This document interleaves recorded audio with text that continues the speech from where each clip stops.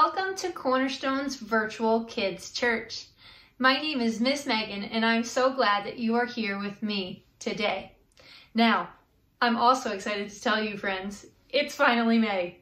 I hope that those April showers that came by will bring these May flowers real soon, and we'll get some awesome spring weather to enjoy some time and activities outside.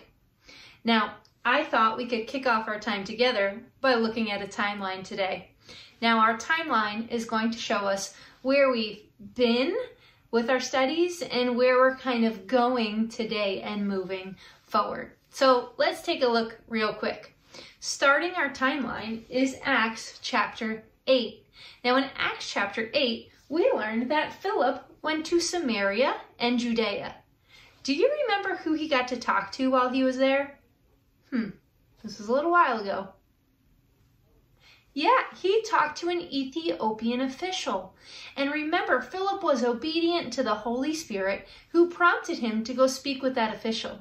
He got to explain what the scriptures meant, and that Ethiopian official was saved and baptized. Now we also moved then to Acts chapter 9, and two big things in that chapter of Acts. We first see that Paul encountered Jesus. Now, do you remember what Paul's name was before he met Jesus? Yeah, it was Saul. Now, Saul was one of the people that was trying to stop the church from sharing the good news. He was treating Christians really poorly, but along his journey one time, he encountered Jesus. And he eventually became one of the people who helped spread the good news. He became a follower, a believer, and he shared what he had learned with so many others. Now, also in Acts chapter 9, Peter performs a miracle. He came across a man who had been bedridden, are you ready for it? 8 years. He couldn't walk or get up for 8 years. And you know what Peter told him? He said to this man, Jesus Christ heals you. Get up and roll up your mat. And the man was healed. He got up, rolled up, walked out, right? And because of this miracle, many people came to believe in Jesus. In Acts chapter 10, God makes it super clear to Peter that the gospel is for Jews and Gentiles. Now, what does that mean for Jews and Gentiles? It means the gospel is for everyone. Now, that finally brings us to Acts chapter 11. And that's where we are today in our story. Now, our story in Acts chapter 11 actually begins by explaining a little bit about chapter 10. And I'd love to start by reading that section from my Bible with you guys. So Acts chapter 11 starts off with the title, Peter Explains His Actions, right? Peter, who got this vision. Here we go, starting in verse 1. The apostles and the believers throughout Judea heard that the Gentiles also had received the word of God. So when Peter went up to Jerusalem, the circumcised believers criticized him and said, "You went into the house of uncircumcised men and ate with them?" Starting from the beginning, Peter told them the whole story. I was in the city of Joppa praying, and in a trance I saw a vision. I saw something like a large sheet being let down from heaven by its four corners, and it came down to where I was. I looked into it and saw four-footed animals of the earth, wild beasts, reptiles, and birds. Now, let's just take a second to stop right there and envision that. Picture a large sheet coming down, and when you're able to look inside that sheet, you are seeing all these different animals. Do you guys have the vision? You have that picture in your head? Awesome. Let's keep reading and pick up in verse 7. Then I heard a voice telling me, "Get up, Peter, kill and eat." I replied, "Surely not, Lord. Nothing impure or unclean has ever entered my mouth." Verse 9. The voice spoke from heaven a second time, "Do not call anything impure that God has made clean.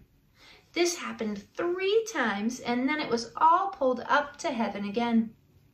Right then, 3 men who had been sent to me from Caesarea stopped at the house where I was staying. The Spirit told me to have no hesitation about going with them. These 6 brothers also went with me, and we entered the man's house. He told us how he had seen an angel appear in his house and say, "Send to Joppa for Simon, who is called Peter. He will bring you a message through which you and all your household will be saved." As I began to speak, the Holy Spirit came on them, as he had come on us at the beginning. And then I remembered what the Lord had said. John baptized with water, but you will be baptized with the Holy Spirit. So if God gave them the same gift he gave us who believed in the Lord Jesus Christ, who was I to think that I could stand in God's way? Verse 18, are you ready for it? When they had heard this, they had no further objections and praised God, saying, "So then, even to Gentiles, God has granted repentance that leads to life." We know the gospel, the good news, is for all people, and Jesus loves everyone. Well, the next title here, right before verse 19, says, "The Church in Antioch." So that means it's time to see who's Barnabas and why are we learning about him, or what are we learning about him today. So let's jump into our Bible story video and find out.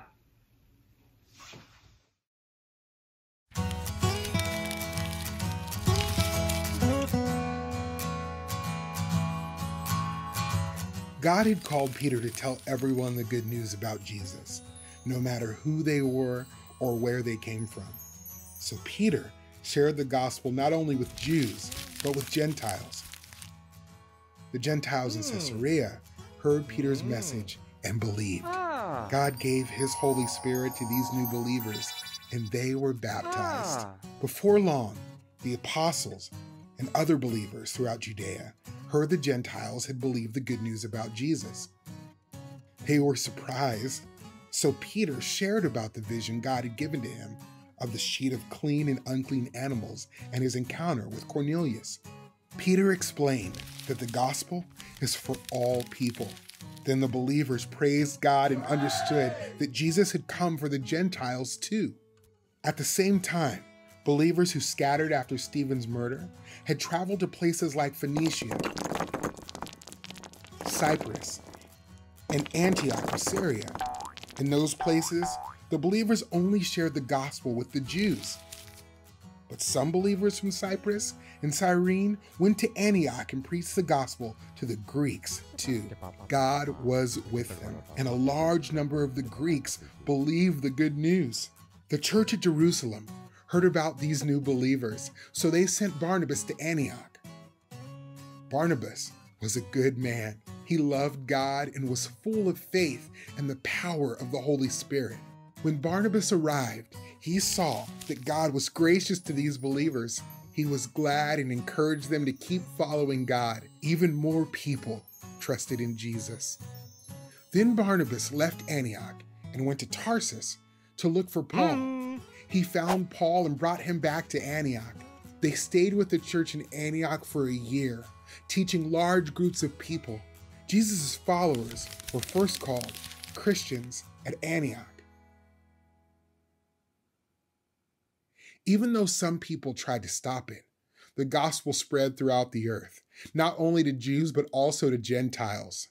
The good news about Jesus is for everyone. God calls us to celebrate when others believe and help them know and love Jesus more. So the book of Acts is part of the New Testament, and it gives us a history of the early church. It also includes details about the apostles and their travels to tell people about the good news of Jesus. So we were learning about Barnabas, And in Acts chapter 11, verses 23 and 24, it says this about him. When he arrived and saw what the grace of God had done, he was glad and encouraged them all to remain true to the Lord with all their hearts.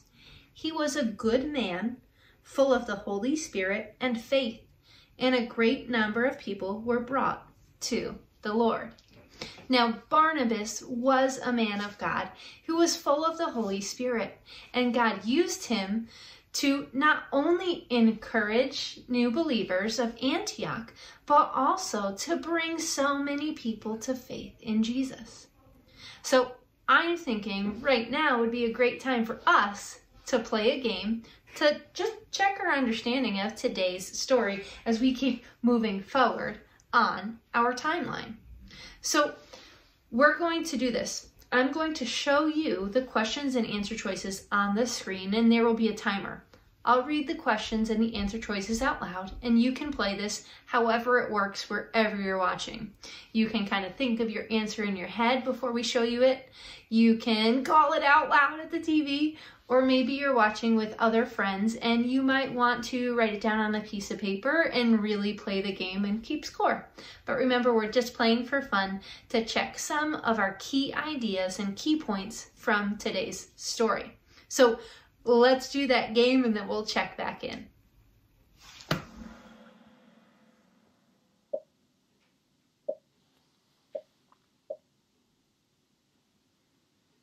How did the Jewish believers react after Peter explained what happened with Cornelius?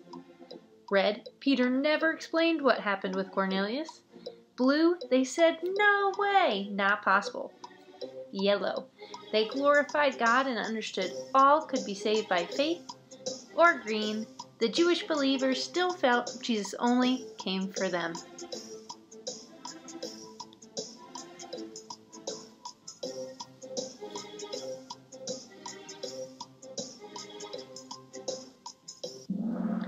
They glorified God and understood all could be saved by faith. Who did the scattered believers share the gospel with? Gentiles, red, or blue, Jews?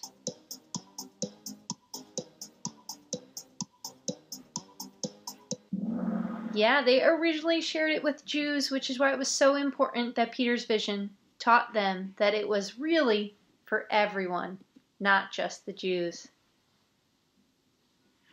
Where did Peter and Barnabas share the gospel? Red, New Jersey. Blue, their hometowns. Yellow, Jerusalem. Or green, they traveled to share the gospel to many people.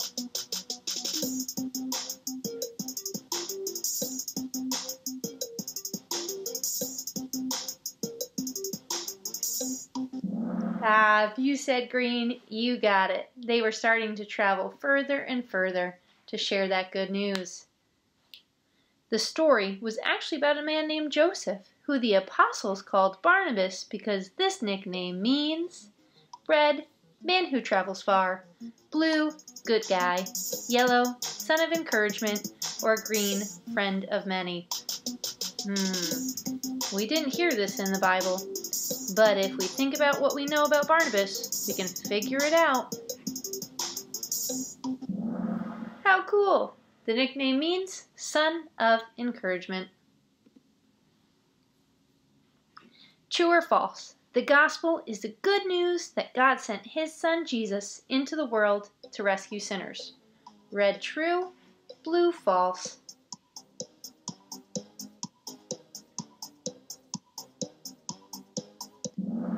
Yeah, absolutely true. You guys are awesome.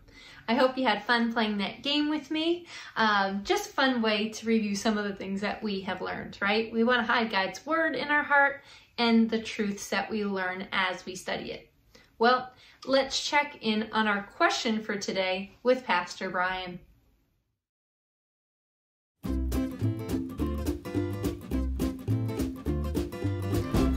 Hey there, I'm Pastor Brian, and it's time for Questions from Kids.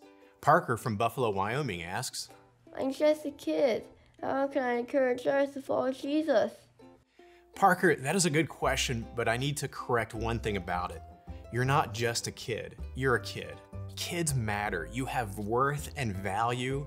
And if you've trusted to follow Jesus, then you have a story to tell just like any adult and have that ability. So I want to encourage you, think highly of yourself, think highly of the capability you have to tell other people, your friends, even adults, about Jesus.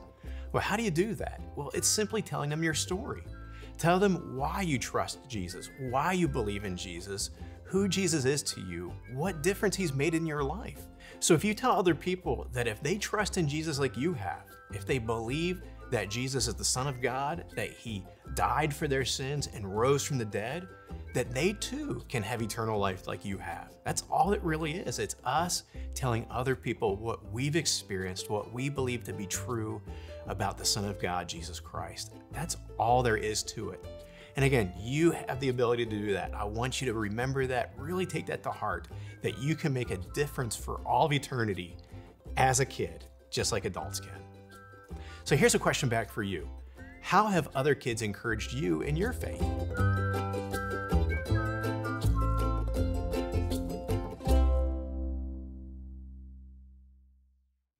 So talking through that question and answer reminds me of a game that we used to play when we were kids, and maybe you have played this before.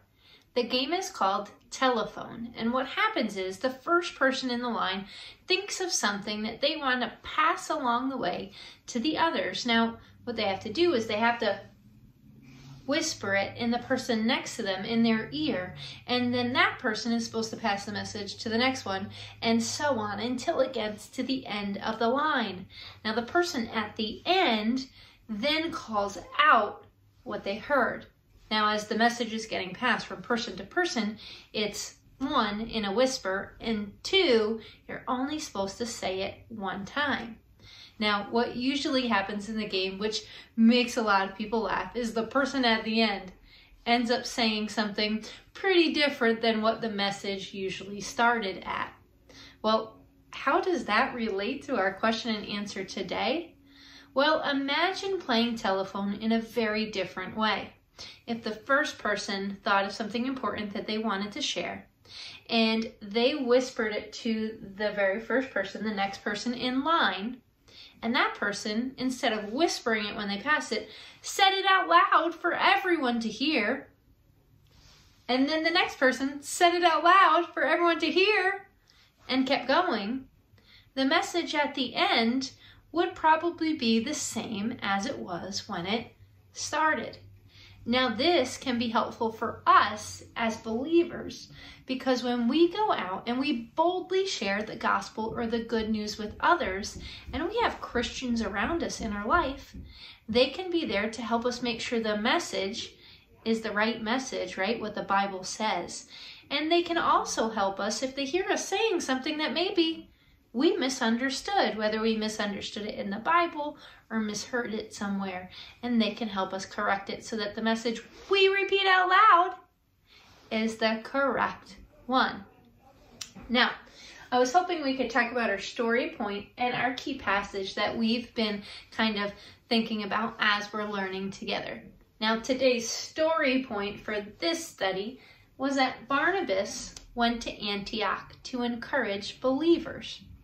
Right? He was a great man who loved the Lord, was filled with the Holy Spirit, and he wanted to encourage others.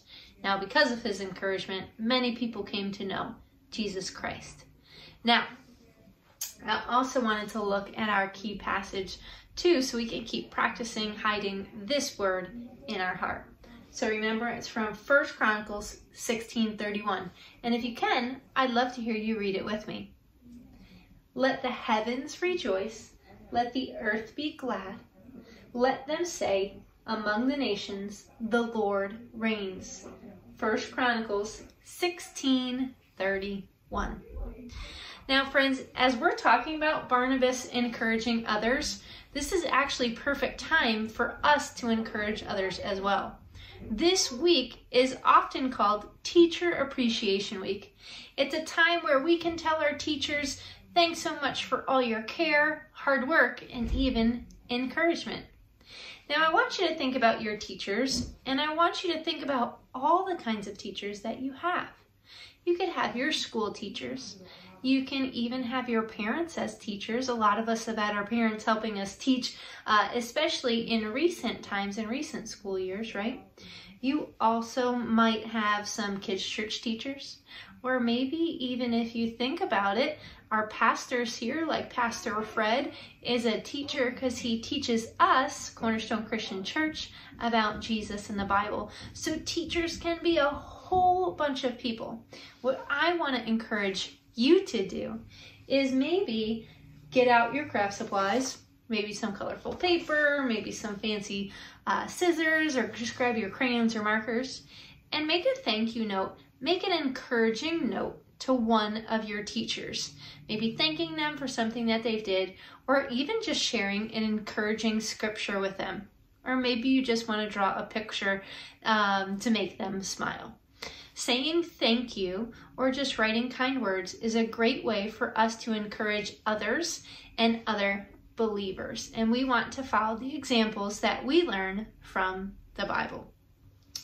Well, friends, that wraps up our time together for today. We've got one more song to sing before we go, but I also wanted to say thanks for joining me to talk more about what the gospel is and how to share that good news, and that we should share it with everyone. Have a great week, friends. Bye.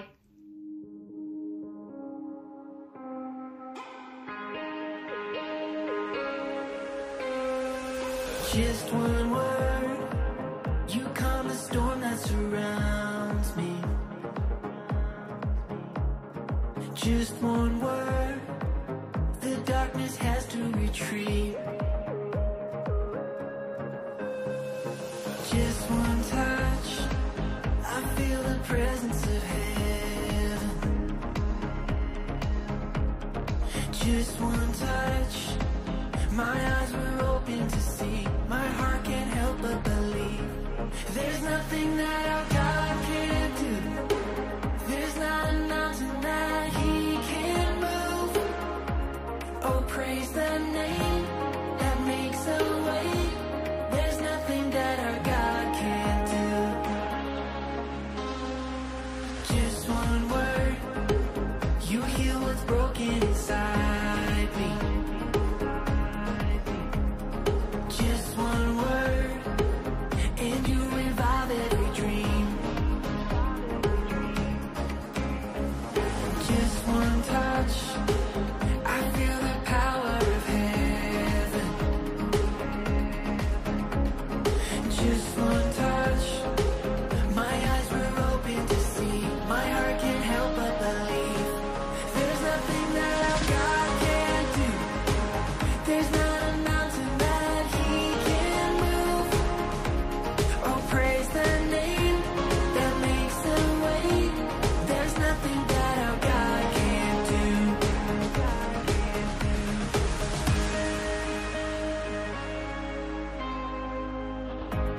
I will believe for greater things.